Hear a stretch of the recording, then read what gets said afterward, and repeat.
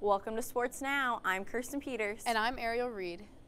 Field hockey concluded their season on Wednesday, October 30th in a 1-0 loss to Misericordia. Wilkes' 3-4 conference record was not enough to advance the Colonels to playoffs. However, there were some notable players from the season. Sophomore Morgan Murphy recorded the team high of 12 goals. Junior Lauren Baldwin followed in second with 8, and junior Zoe Stepanski took the top spot for assists with 5. Before we take a look at all of the Wilkes athletic games this week, Kaleb Hanson has an interview with Baldwin, who had several standout performances this season.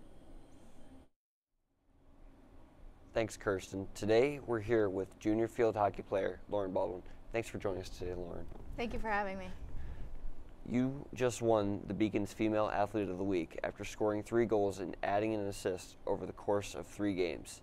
Your 2 goals against Bryn Athyn propelled Wilkes to a 7-0 victory, and you scored the game winner in the 54th minute to beat Eastern. How does it feel to have your hard work be recognized? I'm going to be honest, I couldn't do it without my team. Their positivity and encouragement really makes me feel fantastic and makes me want to win those games even more. Following the Athlete of the Week honor, you have been a consistent force to be reckoned with on offense, adding a goal in both of the recent losses to DeSales and FDU. What's the approach leading up to going in for a goal? I think my positioning is a big factor. I play on the right side, which is our strong side, so I try to tend to use my speed a lot leading up to that goal, and the whole mindset really changes going into it. The vibe of the team, you really feel the goal going in before it happens. It's really something that you can't really describe in words. The team is currently 8-6 overall and 1-2 in conference play. What's the strategy for the rest of the conference play? I don't think that we should take anyone lightly. I think that it's anyone's game at this point. So going into each game thinking that they're the best in the conference is really going to lead us a long way. When a game goes into overtime, how does the strategy change? Who do you think is the stiffest competition remaining in your schedule? To be honest, like I said previously, I don't think that there is one team that we could take lightly. So going into overtime, we've gotten caught in those situations a few times, and we know because we've been short on numbers this whole year, so we know how to approach the overtime in the 7v7 because that's really all that we're able to practice in our practice day-to-day routine. How does the field hockey team bond and prepare in general? How is this going to help the team go into the later end of conference play? Honestly, we try to do things outside of the field, so we go for dinner, we go to the movies, we try to do things other than with a stick and ball in front of us, so I think that really helps our team chemistry. Lauren, thanks so much for being here today. We wish you, the rest of the field hockey team, the best of luck for the rest of the season. Now back to Kirsten and Eric for more. Thank you. Thanks, Kaleb.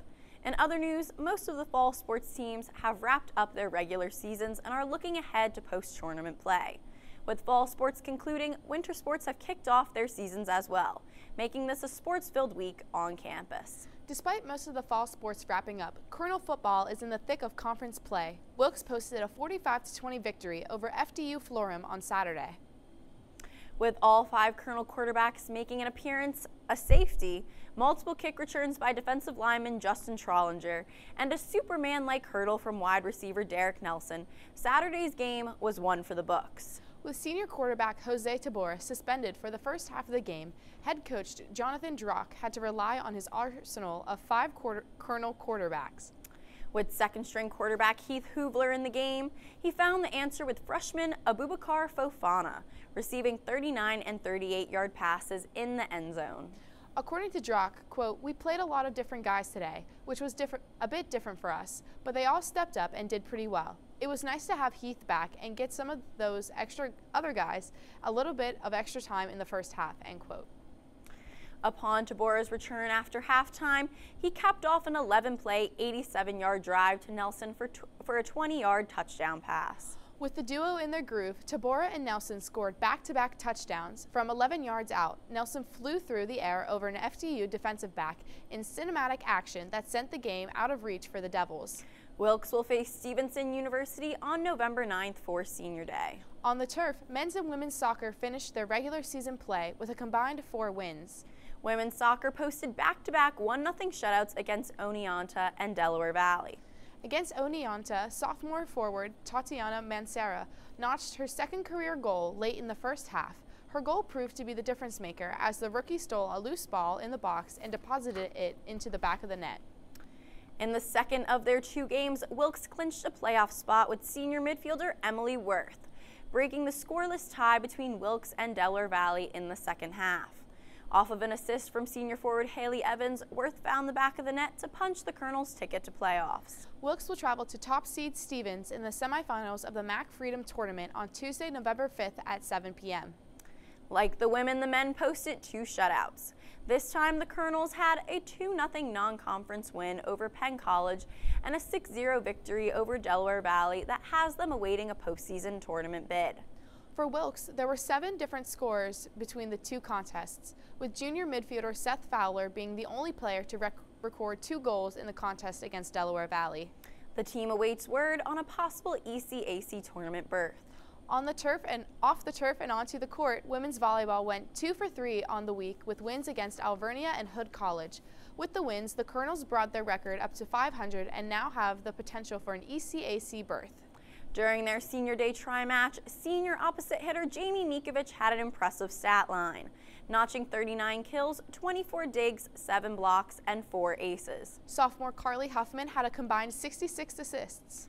At the MAC championship hosted by Hood College, women's cross country earned a program best 9th place finish, while the men finished 12th out of 16. Senior Caroline Rickard paced the Colonels, setting a new personal best and matching the 14th best time in 6K program history with a time of 24 minutes and 45 seconds. Junior Noah Molina led the way for the men, finishing the 8K course with a personal best of 27 minutes and 54 seconds.